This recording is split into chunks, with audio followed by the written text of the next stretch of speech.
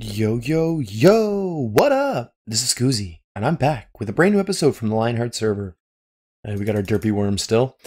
So last episode, we got pranked, and then we were continuing work here on our giant serpent that's, pardon the pun, snaking its way around our base.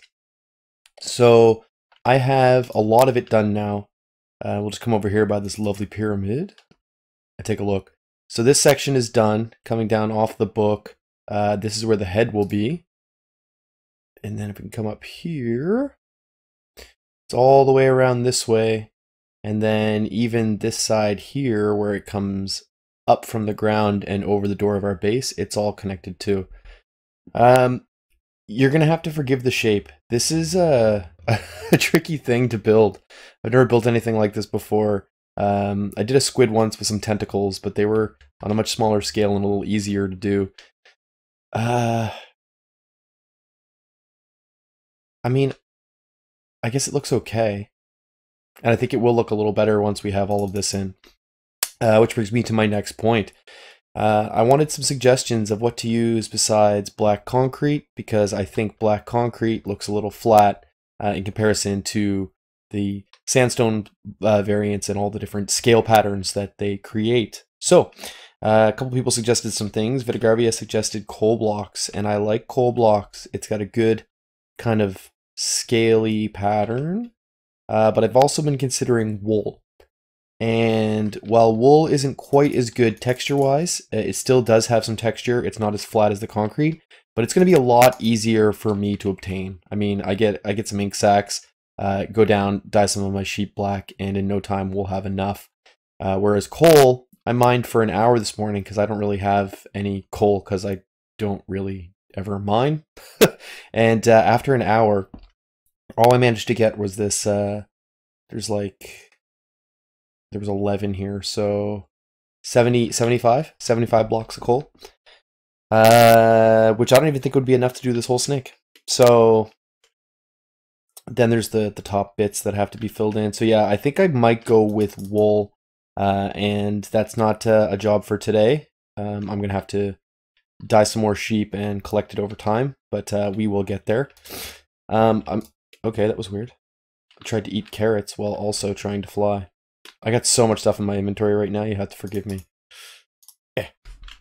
Okay, so I'm also not going to work on the head of the snake quite yet, because what we need to do is determine where we're going to build our villager breeder. So, like this point right here, I think should be where they are spit out. So this is where the mouth of the snake will be pointing, right this way. So, I mean, obviously we need to make the villager breeder in one of these two books, and I haven't quite decided whether the bottom one or the top one will be the better option, because it does have to be within a certain proximity to your census villager. Now, if you don't know anything about villagers and how they operate, they're a funny little bunch. So they need doors in order to even consider themselves part of a village. But those doors don't have to be in any sort of village arrangement. They can all be in a small area. And then the villager that sits in there, he is the census villager. He's the one who's like, okay, we're in a village, but we don't have enough villagers. So he sends out a signal that any villagers that can read this should probably breed and make some new villagers. Now, the thing is you need to have him in a position where he sits, and then the villagers that breed are far enough away that he can't see them. He can't count them towards the villager total. And that's the way these whole processes work, is that he's sending out the breeding signal. The ones down below are doing the breeding, but the guy sending out the signal has no clue that anything is happening. So he just keeps sending out that signal, and those two just keep breeding. And then you take the other villagers that are being produced, and you cart them off to your trading hall, which we're going to put over there. So I'm thinking that if this is where the head of the snake is, this platform here would be a decent place to put our census villager. So we have to build him just like a little house Now, the problem with that is it's going to ruin the look of this book, I think. I don't know if putting like 6 doors and a villager here, if there's any way to kind of make that blend in. So the other option is we can put the census villager inside this purple book, take out like maybe like right here, take out this carpet, this slab, and put in a block of glass. We might have to do 3. Because the doors need sky access in order to count as a door. So we can replace these 3 blocks with, say, purple glass. And then the villager in there can activate a breeder that's down in the bottom book. If that makes any sense. Right? So he'll be sitting here, doing his thing, being like, man, we need more villagers. We need more villagers. And then down below, in here, the villagers are like, hey, something tells me we need more villagers. Let's make us some babies. And then they do their thing, and then we end up with all kinds of villager offspring. I don't know what's going on here. I might have accidentally taken those out. Can I see? Yeah, I'm going to have to go up and fix that. But yeah, so that's the idea. So we can do our villager breeding right here, and then I believe it's this corner. Is it this corner? No.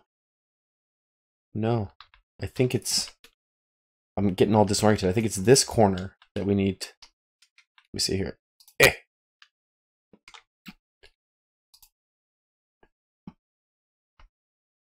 Yeah, so it's going to be this corner that we take them out of, which is right here. So if we breed them here, we can just quickly run them. We'll dig a hole through here, like this. And then out the mouth, and then we can connect up there later. Whew. Yeah. So I think the best thing for me to do right now, and actually, I don't know if I showed you this. I do have some villagers here. Some nitwits. So basically, we need to get them all into place. We need to get one guy out of here and up onto the very top, or up onto this middle book here. Get him all positioned with doors, and then we can get the other 3 breeding. And what I might do here is I'm going to set up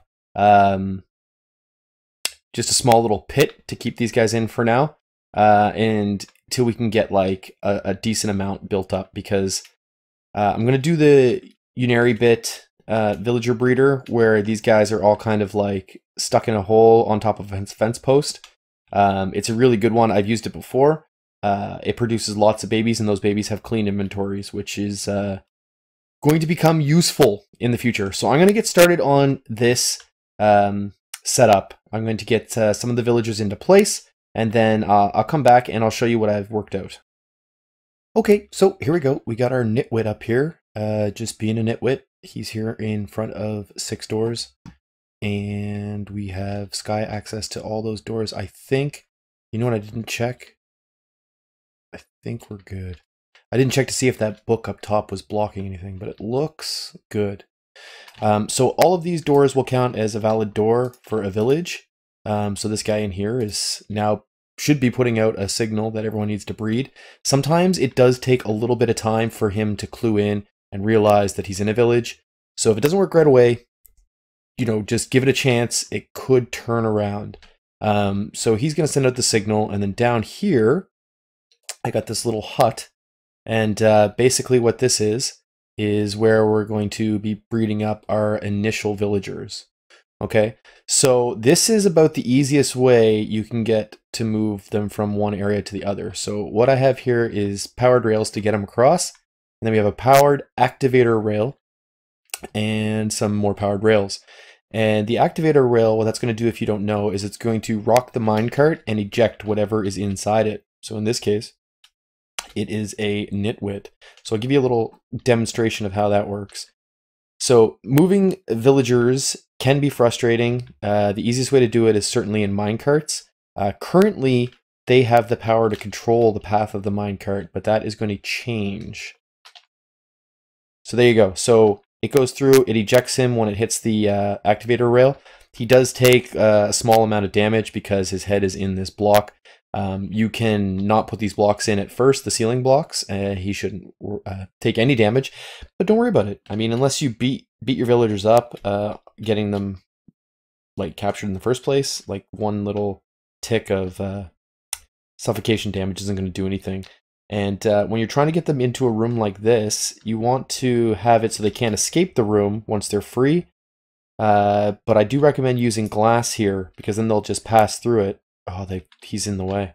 See, now this guy would be dead right now if this was not glass. Oh no. He moved out just as I went to point at the glass with my pearl. Ugh. So, yeah, villagers can get a little annoying. Oh, he made it through. There we go. So, I can get my minecarts back. And now they're free now. See, I'm not 100% sure, but I don't think they will breed if they are in minecarts. They might. Don't quote me on that, but I'm going to free them just in case. And I'm just going to take all of this, and I'll probably just E-pearl in there to grab it. Oh, of course I hit him. Of course. There we go. So now they are trapped, and what I can do is go get some food for them, because the two ways that you can get villagers to breed are to trade with them and feed them. Usually it's beneficial to be able to do both, because one or the other may take a little bit of time to kick in, but unfortunately I can't trade with these guys. They are nitwits. I stole them because they were nitwits and I figured they'd be useless. So all I can do is feed them. So I'm going to show you. I have my "oh no you didn't" ready to go. Sorry for that. I probably should never talk like that again. And I've been working on, oh geez, it's like a mob farm out there. I've been working on a pretty epic carrot farm. I'll give you a little look at it, because that's what I'm going to feed these guys, is carrots. I've done bread before, but that's a pain in the butt. You have to craft it and all that stuff. Let me see here. I have some carrots. I'm just going to do 4 stacks, 1 stack per villager. That should be enough for now. But yeah, if you see out here, I thought I could get my elytra to work. All of this is carrots. So when I harvest that next, I'll have probably 8 or 9 stacks of spare carrots after replanting. So that's what we're feeding them off of now. And eventually, once we get the breeder up and running, we will get some farmers doing this work for us so that we don't have to. Don't get me wrong, I'm not lazy, but if I can get a villager to do it, I will. So let's go up here and feed these guys, and hopefully we won't have to wait any time at all. They'll just start breeding away. So I'm going to go up here, light the top of this just in case. We don't want anything to spawn up here, and potentially kill these guys. Oh, jeez. Yep, that should be safe. So now I just want to chuck them in the carrots, and you don't have to worry about who gets what because they will share. They spread them around back and forth, and hopefully with any luck we will see hearts. I'm not going to hold my breath because sometimes it does take a while, but are you kidding me? He must be in that block, that hit box. That's why it's getting me to place a torch. Okay, come on hearts, you got this.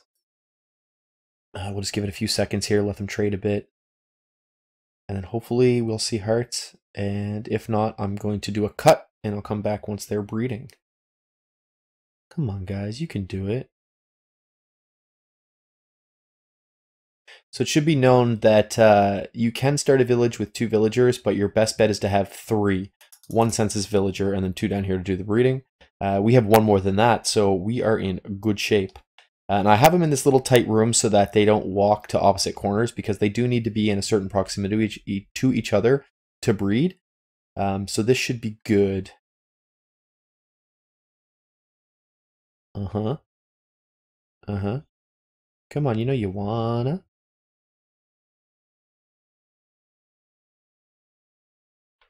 And then every time you do one of these setups and you're waiting for them to see the hearts for the first time, all that's going through your head is, okay, what did I do wrong? What's not in the right spot? What do I need to fix? Because that's, I don't know, maybe it's just me, but that's automatically my go-to thought, is that I've messed something up. But I am quite confident that everything should work here. So what I'm going to do is I'm going to get a cut, do a cut, and then I'll come back when they start, loving each other. All right, well, I'm glad I did that cut, because this has been, geez, I don't know, 4 hours later, and I finally got some breeding to take place. So basically, at first I counted, and I was like, okay, well, he is 6 blocks above, like, this block here, which is about where their head is. No, their head is 1 below. So yeah, I assumed that 6 blocks was enough distance. Turns out it's actually 7. And then I went up and moved him up 1 level onto this platform, and that wasn't enough. I couldn't figure it out. I was like, all these doors, I am positive these doors are legitimate. I tried putting in these to, like, because like the way the game determines if a door is valid is it checks to see how many sky blocks are on one side versus non-sky blocks on the other. And you need 5 more uncovered, or these kind, like non-transparent blocks on one side, and only 1 sky block is needed on the other side, and then it'll assume that that's a house. So I knew this was good, and I couldn't figure it out, and so finally I just said, maybe he's still 1 too low. So I lifted him 1 level up higher, and then they instantly started to breed. So we now have a bunch of villagers down here getting ready to make even more villagers, and I've given them a bunch of carrots, so they are good for a while. Like, they probably each have 2 or 3 stacks of carrots. So that'll leave them going for a little while, and my goal right now is to get I want 8, and then I could do 1 cell of my quad cell breeder. So eventually we're going to need 32 breeding villagers, but for right now, 8 will be enough for the first unit. So I'm going to let this group double, and then I think that'll probably be it for today, because I spent so much time just sitting here watching them and waiting. I'm at a recording time, but next episode we'll come back and get them all into their permanent home, which will be built right here where they are right now. So yeah, I hope you enjoyed today's episode and learned a little bit about villagers and breeding them, and I hope you liked it. So if you did, go down and thumb wrestle that like button to show your support. Subscribe if you're new here and you want to see how this project and others like it turn out. And also, in my description box, I have links to the Lionheart Discord where you can come and talk to all the content creators, ask questions. There's even a spot where you can share your videos with the community. So that's pretty awesome. And there's also one more link that you can use to go down and vote for the member of the month. So that is the Lionheart member that you thought did the best work, or just ended up being your favorite content creator from this server for the month of January. So go down and have your voice heard. Make sure that you do vote, because it's kind of like the People's Choice Awards. If the people don't vote, is it really the People's Choice? That's deep for you. Anyways, this is Skoozi, and until next time, I'm saying peace.